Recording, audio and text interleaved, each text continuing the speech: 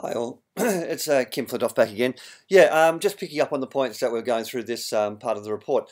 The evolution of learning and teaching.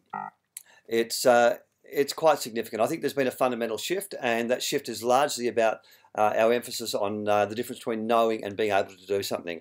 So what we're seeing in Australia is the development of learner capabilities becoming far more important than any snapshot moment of knowing. So simple knowledge-based tasks aren't all that useful or all that relevant in the way that we're moving now. So to know about something isn't enough anymore. We need to know how to do something, when to do something, why to do something, and who to do it with.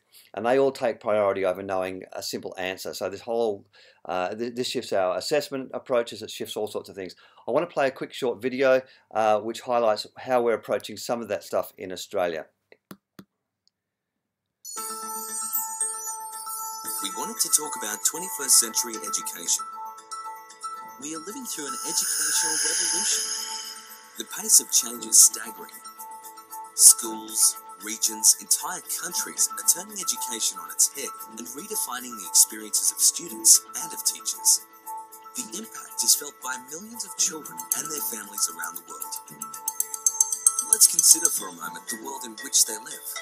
A world with so much knowledge it's hard to grasp. People are creating 2,000 new websites every hour. They are uploading 35 hours of video every minute and watching 2 billion YouTube videos every day. By the time they leave school, teenagers average nearly 1,000 Facebook friends. They connect with people thousands of miles away as if they were in the same room. They consume, produce, and communicate information in previously unimaginable ways. They truly are the children of a globalized world. And where are they heading as they grow up? To a hyper-connected world with more people and fewer resources. A busy and competitive world full of uncertainties. A workforce that is more mobile and better qualified than ever before.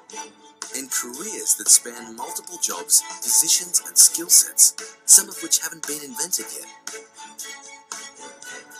In response, education leaders are making big changes, building 21st century skills, using enabling technologies, and personalising learning to engage students in diverse and creative ways.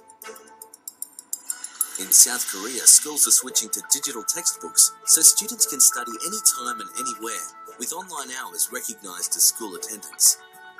In Denmark, students are using the internet while taking exams.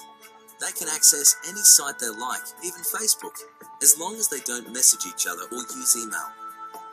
In the USA, ultra-personalised learning approaches allow students to create their own individual schedules. Their interests and performance are logged daily to generate playlists of learning options, with teachers' time freed up to mentor and supervise students. Learning can happen anywhere and everywhere. That's why some Australian schools are pushing learning beyond school walls, where internships with local organisations are a fundamental part of each student's learning plan. Distance learning programs are connecting seriously disengaged students with online learning communities and personal mentors to help them rediscover their love for learning.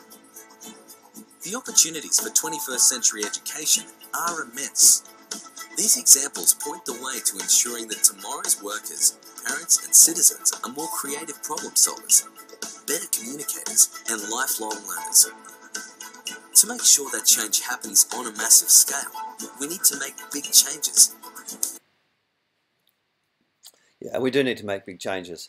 And some of those changes really come back to the classroom, to pedagogy, and to the way that we utilise technology and create learning opportunities for our students. So I'm hoping that we'll have more of those discussions over the next few days of this conference. Thank you.